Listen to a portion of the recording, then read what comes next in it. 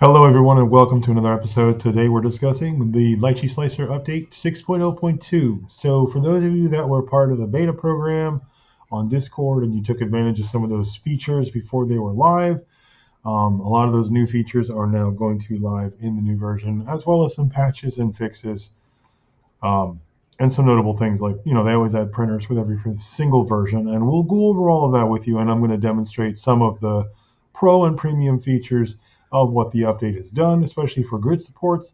Pretty cool. Definitely want to show you the way that can be useful for you. Even if you have old stuff that you've already supported, you can go back and you can modify it. You can change that to the grid support style if you want. Anyway, we'll go over all the features first, and then I'll go into some show and tell, and we'll go one thing at a time there. So first off, this is 6.0.2. That is the version we're talking about. This is the actual public release. This is not a beta right now. This is actual public. First off, you have a couple pro features that have been implemented for Resin. You have a pro Resin feature, grid supports, which is can be turned on through the structure menu in the prepare tab. It allows you to create better parenting, auto parenting, better styles of bracings. Really cool for those of you that are using auto supports. This is a great improvement over the traditional auto support function. It allows for some redundancy in the support protection, and so I think it will actually allow for a lot better support and auto support overall. Another pro Resin feature, the bracing editor, which is an advanced editor to create your own bracing presets, which I haven't really explored too much myself. But there's a lot more to that, and I'll show you all how to get into that as we plug into the rest of the episode. There has been some pro filament items added, surface ironing, Boolean tool, and angle seam placement, which is not a pro feature. It's just a feature in general that's been added for filament. Some improvements and optimizations. Inline support can now be used with mirror mode. Painting supports can also be used with mirror mode. Mirror supports are now improved since you can choose this feature in the center of the scene, world, or the center of the orientation, or the object local. And I can demonstrate how that kind of works too. I don't know if I have any objects preloaded into my scene right now that'll fit that kind of theory, but essentially what it is it allows you to kind of focus from different angles. So when you change the orientation of an object, sometimes the X, Y, and Z will get kind of crossed. And so I think this is correcting that. Pro Resin addition of the grid supports to the batch tool, and in addition to the generate batch report checkbox in the batch tool, if anyone's using the batch commands. Filament, we've also improved our FDM supports, adding new support shape, which is a cylinder, better zone selection when using supported slice.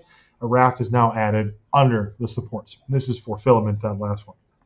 There's also a number of bug fixes that are noted, lots of bug fix improvements to the grid supports, which is also due to the feedback during the beta. Thanks everyone who participated in that. It's fantastic. I saw a lot of feedback coming into the Discord on that one. Multiple fixes when using the interface when it's crashing. Files that were not found using LYT or LYS. Hollow blockers don't delete inside supports anymore. Scaling a hollowed object now updates its hollowing, so long as you don't puncture the holes out. If you don't cut the holes out, this will work. As soon as you cut those holes out, Lychee treats it differently. So keep that in mind. If you're going to scale the object, do that before you punch any caps or holes or anything like that. Time estimations were false for some printers. This has now been corrected, and many bugs and crashing affecting the batch tool have also been corrected. Number of resin and filament printers have been added, which I will list off for you. The Anycubic Photon M5S Pro, Creality Hallett Play, Elegoo Saturn 4, Elegoo Saturn 4 Ultra, Peopoly Forge 7K upgrade, Frozen Sonic Mighty Revo, the Uniformation GK2 12K upgrade, and that's for resin. Filament, the Artillery Sidewinder X3 Plus Pro, the X4 Plus Pro, Creality Ender 3V3 and Ender 3V3KE, Creality CR10 SE, Elegoo Orange Storm Giga, Two Trees, SK1, Vox Labs Aquila, Vox Labs X3, X3 Plus, X3 Max, and S3, as well as some other various filament 3D printers that I did not list. I'm sure the list is just long enough that they just didn't list all of them here on the changelog. Now, for anyone who's interested, I am going to put a link to the changelog, but pretty much everything I read off to you is from the changelog information. This is just me kind of reciting this to you guys in an easy-to-swallow format. Anyway, we're going to get right into demonstrating some of the features of 6.0.2. Now, if you're a pro user, These are going to be a lot of really cool new features that you're going to be able to explore. This is going to not only improve your workflow, this is going to make your auto supports and your total supports in general that much stronger and better to work with. All right, without further ado, let's get into the rest of the demonstration. Okay, so as you can see, the Lychee support structure menus have changed a bit. And if you haven't played around with the beta, you probably haven't seen this yet. But if you have, then you're familiar with the structure tab, which has now been added to the support menu. So when you click on support under prepare, you will now have a structure tab.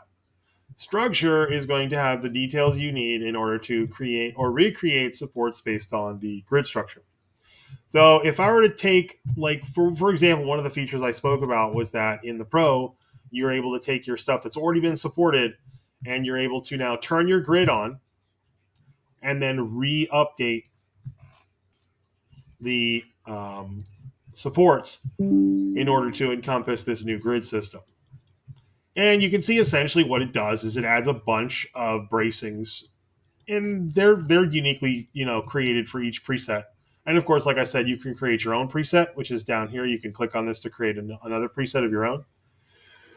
But that's really based on something you've already made. So for example, if you have like a custom style of bracing that you want to create, you can go ahead and do that. And once you're done with that, you go ahead and over to your support bracings, and then you just add the new preset, create a name for it, and it will, here, for example, even though this preset already technically exists, if we were to click this, we go, okay, add new, and we can just say small, strong object just to create a new one.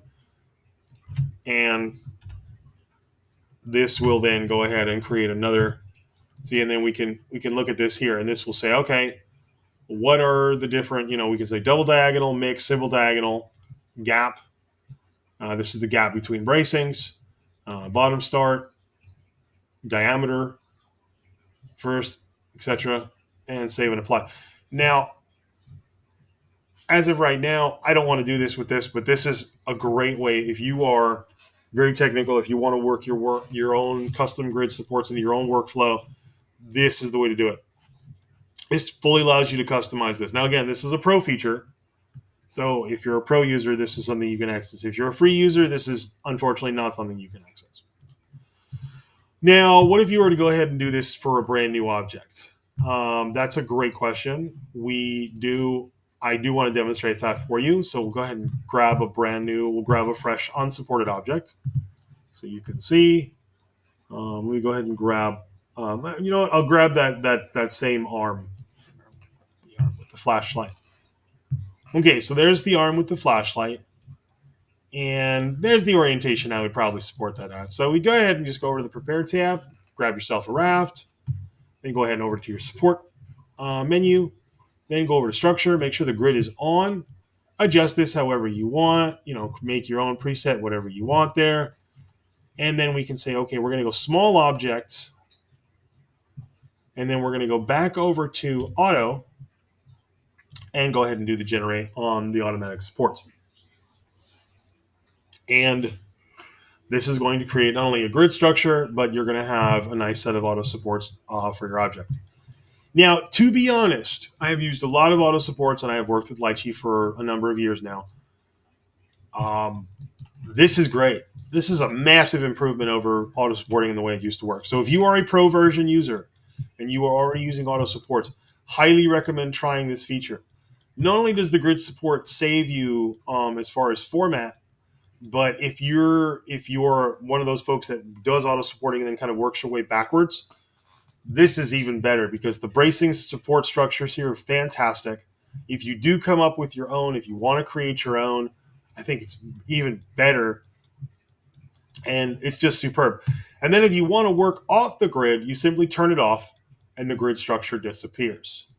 So this is a great way to kind of organize your support workflow. If you can do this for auto supporting, then you can turn it off, and then you can work off the grid to modify and add things to it. Or you can work on the grid, and you'll see here where some of the auto parenting function take place, where the supports will try to join themselves. Now this is great because a lot of this will save you resin. Less stuff that has to print means less resin that's being used. This is not a bad thing. This is actually a really good thing, and I applaud Lychee for thinking of a feature like this that not only will help you strengthen up your supporting, but is also going to save you time and money. I love it. It's fantastic. So the other point that we made was there's another feature for Resin that I discussed. That was about mirroring. Now this is more of it's kind of like a minor change in my opinion. What it did there was it allows you to kind of center the world or the object when you go into mirroring mode. So if we were to, here, let's take a look at this real quick. And we take a look at, now this right here has been turned from its native, its orientation used to be like this. So that would be its native direction that it's facing, is like forward like that. So if we were to go to mirror and we go to manual and then we go to mirror, we can go to X. And X is going to put it in a very weird kind of like position like this. Now, if we go to world, we notice that that now changes because the X is now this way. If we go back to object, we can see the orientation goes back to that weird mirror orientation. Now, if you wanted to put it, you could put it on Y. That would work for the object. But again, you can switch from world to object, and that allows you to kind of get a little bit better use out of your mirroring, I think. This is a nice update for the mirroring function. And for those of you that do use mirroring a lot, like I do, especially when you're doing stuff like bases, this is a great way of getting it done. So yeah, good. There's your mirroring function right there. Now, as far as the other features we spoke about, there were quite a few printers added to the roster, both on the resin and the filament side. I think more on the filament side than on the resin side. So that's always great. And lots of bug fixes. So if you're interested in downloading the newest version, it should be automatic the next time you open up your application. You should just be able to download it right there. It should install automatically and you should be good to go. If you are ever curious about downloading and playing around with the beta programs, feel free to check out the Discord. You can download the beta programs anytime you like for pre-released version, pre-release features and stuff like that haven't come out yet. I highly recommend it if you're someone like me who's really exploring this and trying to get a leg up to do the best you can on your support work. Anyway, that's pretty much it for the Lychee update episode. Hope you guys enjoyed. Hope this was informative. Jeez, I can't spit that out today. And otherwise, we'll see you all again next time. And as always, thanks so much for watching.